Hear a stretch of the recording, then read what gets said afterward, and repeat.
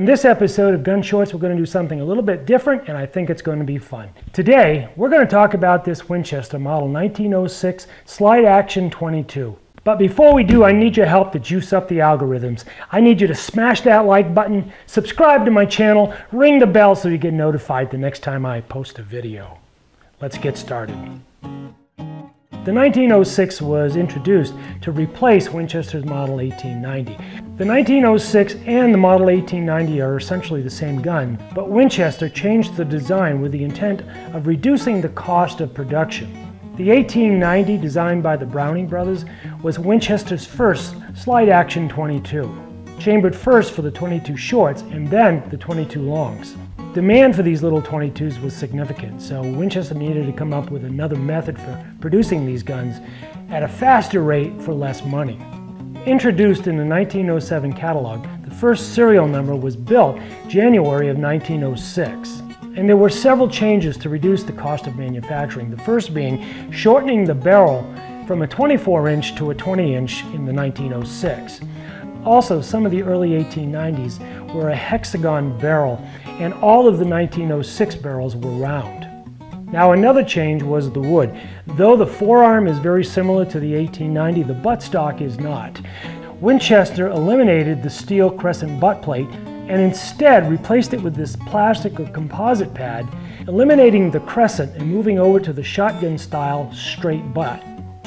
Production of the 1906 continued until 1932, after 843,000 copies were made.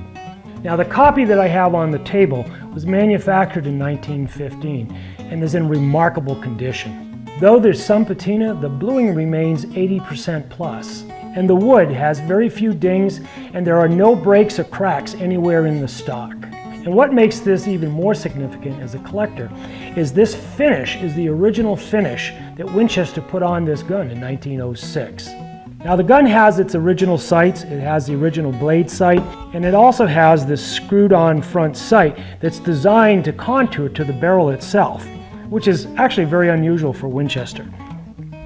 Now, all the rounds fit into this lower tube. To access that tube, we simply turn and release from its indentation, and then we slide the rod forward until the opening appears.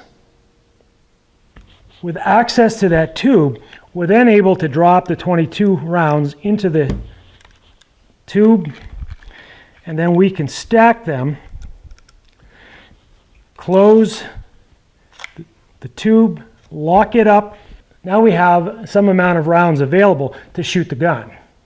Because this is a slide action or pump action 22, we can then just slide back the forearm, which opens the chamber, opens the bolt. It lifts the 22 cartridge up so it's level with the chamber.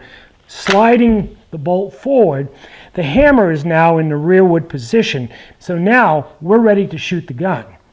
Now, these guns were chambered to shoot 22 shorts, 22 longs, and 22 long rifles. Now, depending on which round you put in the tube will contain different amounts of rounds depending on that choice.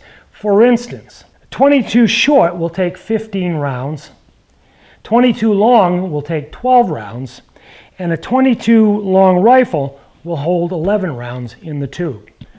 Now, one of the interesting features of this 22 is this screw on the side of the receiver.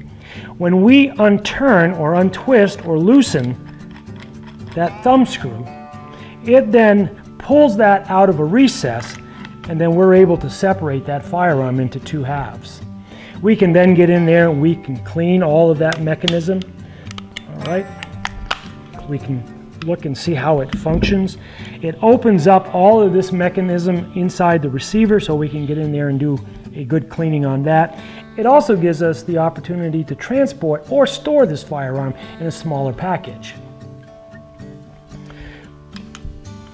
Now, you can see the recess that thumb screw fits into, and reassembling the gun is just the reverse of taking it apart. It simply slides back into place. We do need to hold that thumb screw up so that it gets over that recess in the receiver. Tighten that thumb screw back down. When it's snug, the gun functions the same as it did before you took it apart. What makes this gun significant in American history, or probably the history of the world really?